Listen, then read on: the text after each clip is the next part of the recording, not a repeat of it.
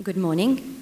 I'm a resident in respiratory medicine, and I work at Centro Clinico Nemo here in Milan, a small multidisciplinary center specific dedicated to neuromuscular diseases. I will present you preliminary data of our retrospective study about the management of chronic respiratory failure in ALS patients with non-invasive ventilation from onset of the disease till exitus or tracheostomy. Our primary aims were to describe non-invasive ventilation course in ALS patients attending our center, comparing survival differences in relation to different onset, and try to outline the relationship between pulmonary function and NIV parameters, and also try to find a possible relationship between the evolution of the disability measured by ALS FRS revised care, pulmonary function, and characteristic of non-invasive ventilation. I want to focus today on bulbar patients. In literature, bulbar ALS patients have worse NIV tolerance and survival. Even if there are many works about this topic, there is no clear consensus on NIV parameters to be used to maximize efficacy and tolerance in ALS patients. Our population is composed by ALS patients attended our center between 2008 and 2011. We have included all the patients who have concluded non-invasive ventilation course at our center from baseline respiratory evaluation, passing through the necessity of NIV and the use of non-invasive ventilation till tracheostomy or exitus. Of a total of 535 patients, 147 were eligible for this study, and we have randomly choose 78 patients. For every patient, we have collected demographic data, and we have divided the respiratory story of every patient in 6 phases.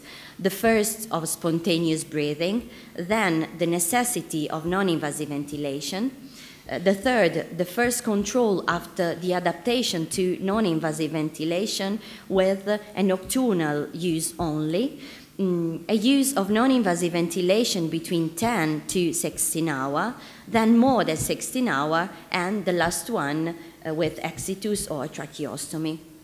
For every respiratory phase, we collected nocturnal pulse oximetry, arterial blood gas analysis, orthostatic and clinostatic spirometry, NIV parameters, and total bulbar and respiratory ALS FRS revised score. These are the demographic data of our sample. We have found that the percentages of every clinical setting, clinical onset of our patient, not only are in line with literature, but also represent all the entire NEMO population. We have calculated the time in months between onset of the disease and the diagnosis, and is about 11 months, 10.69 months. And we have also calculated the delay between diagnosis and the first respiratory assessment, that is 10.88 months. This is really a very, very long period. This is the respiratory situation of our patient at baseline, at the first evaluation. I want to make you notice just the time spent under 90% of oxygen saturation during the night. That is about 11% in every subgroup.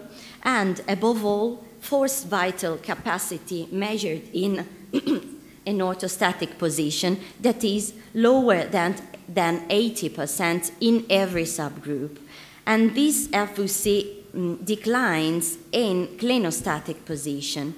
And in bulbar patients, we have the greatest difference between the FVC measured in orthostatic and clinostatic position.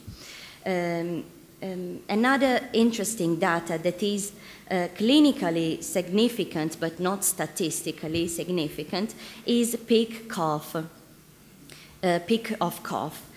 Normal value of peak of cough is 270 liters per minute. In our bulbar patient, already at the first evaluation, we have an impairment in the efficacy of cough. Why do we measure FVC in clinostatic position? Some papers, as the one mentioned here from chest, stated that FVC measured in supine position had the highest correlation with the transdiaphragmatic pressure. And if the FVC is lower than 74%, reaches 100% specificity and sensitivity in predicted diaphragmatic weakness. At the first evaluation, we can say that the most part of our patients have a diaphragmatic weakness already at the first evaluation. ALS FRS revised scale is a measure of a global function. At baseline, our patient, none of our subgroup of patients reach the functional integrity of the scale. And also, every patient, not only the bulbar one, have a bulbar impairment. And the bulbar impairment is very important in bulbar subgroup, and this is statistically significant. We have tried to find some correlation between the score of ALS FRS scale and respiratory parameters. And we have found that total ALS FRS score has a direct correlation with forced vital capacity in orthostatic position, medium SpO2 during the night, and the share of oxygen in arterial blood gas analysis, and has an inverse correlation with the time spent under 90% of oxygen saturation during the night. An important correlation we have found between bulbar score of ALS FRS scale and other respiratory parameters. We have a direct correlation with both FVC measured in orthostatic and clinostatic position, and also the peak of cough, and an inverse correlation with the ratio between orthostatic and clinostatic forced vital capacity. When we have to adapt a patient to non-invasive ventilation, we use international guidelines and criteria. The aims of non-invasive ventilation are to reduce desaturation index, improve oxygen saturation during the night, trying to stabilize tidal volumes, and try to improve tolerance, maximizing NIV outcomes in every kind of phenotypes. We use bilevel and pressovolumetry device in pressometric modes. During the adaptation, we use a pressure support of about 10 centimeters of water, and we set a PEEP that is a positive and expiratory pressure of more than 5 centimeters of water. Many authors don't set PEEP during the adaptation of non-invasive ventilation, but we have found that not only during the adaptation, but also with the progression of the disease, every patient presents a bulbar impairment, and that causes obstructive apnea. So it's important to set a PEEP to stabilize upper airways. we know absolutely that nocturnal pulse oximetry and sometimes polygraphy in case of obstructive apnea is absolutely important, not only during the adaptation to non-invasive ventilation, but also in respiratory follow-up. In literature, the bulbar form is characterized by a worse prognosis and a lower tolerance to non-invasive ventilation, but in our sample, we have found that bulbar patient has the same survival as the other subgroup of patients. We know that Clinostatic spirometry should be included in international guidelines for the evaluation of diaphragmatic impairment. EPUB or PEEP sets higher than 4 centimeters of water reduce oxygen desaturation index, normalize target tidal volume, and increase SpO2 in NIV, and permits better tolerance and adherence in all patients. This allows bulbar patients to have a duration of disease comparable to other ONSETS. Nocturnal pulse oximetry and sometimes polygraphy is absolutely essential to optimize parameters and reduce oxygen desaturation index in respiratory follow-up. And the functional rating scale as a measurement of disability seems to have more implications in the quantification of respiratory impairment. The smallest is the score at a ALS FRS revised scale. The higher is the probability to have a respiratory failure. Thank you.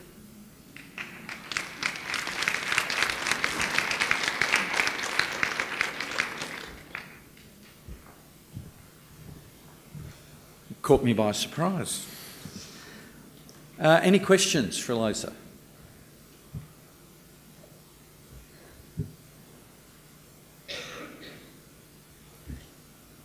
Yep.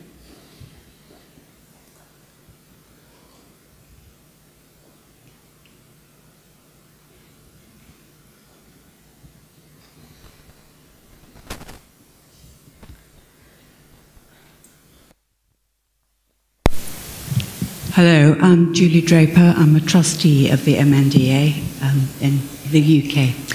I'm just thinking about posture in people with bulbar, and actually any kind of ALS, because I just remember a friend of mine dying in the car. I think probably just because he obstructed himself. And what do you think about that?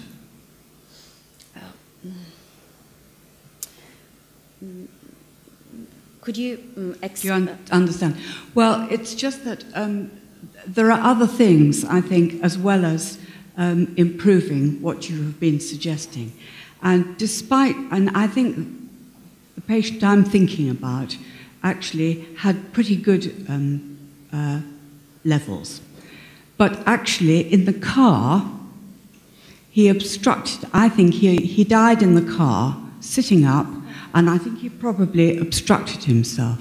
And I think one or two of the messages to patients, that is really vital.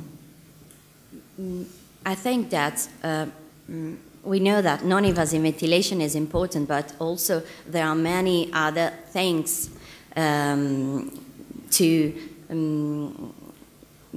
many other important things for these patients. And one of these are many kind of device to have a good position and to stay in a correct way. No, yes, the ventilation is important, but not only. And I know this is a great problem, but and I think this is the importance of a complete assessment for a complete evaluation of the patient, I think. Any other questions? Yeah. Hi, I just want Kelly Saunders from England. I just wanted to clarify something. You said EPA needs to be set above 4.